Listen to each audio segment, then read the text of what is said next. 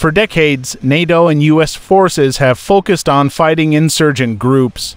But what happens when a possible adversary fields modern armies with advanced armor and artillery?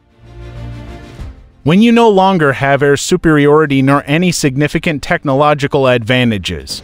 Several countries believe modernized artillery delivering massive fires at long ranges could be part of the answer.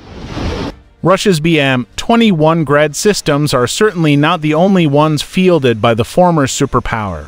The BM-21s have an effective range of 20 to 45 kilometers depending on the rockets used. Russia also has access to a large number of other artillery systems. Russia has long emphasized artillery as one of its armed forces' most important branches. Historically, this goes back to World War II, where its predecessor state, the Soviet Union, established a doctrine where artillery played a dominant part.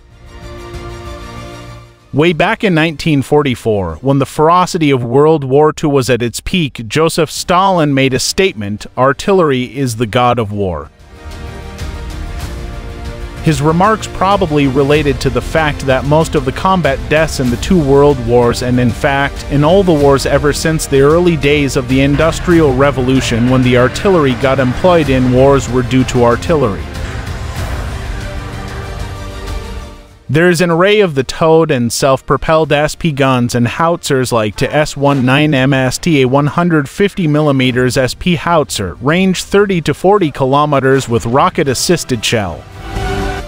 To S-35 Howitzer SVSP howitzer, range 40 kilometers, to a 36 Jotson towed and SP howitzer, range 30 to 40 kilometers, the heavy 2S7M Malka to 103mm SP howitzer, range 37.5 kilometers range, besides mortars 80 to millimeters, 120 to millimeters. In late May 2020, the Russian armed forces received its first shipment of upgraded Russian artillery systems, the Howitzer SV. These metal monsters were developed with the express purpose of destroying large, heavily armored enemy weapons far beyond the front line. A system of this sort can fire 10,152 rounds at a target 70 kilometers 43.5 miles away, turning it into a heap of metal, including tanks, artillery and mortar, and even anti-aircraft systems. This is nothing new for Russia. The massed artillery fire actually relates to Russia's 200-year-old doctrine of using artillery first,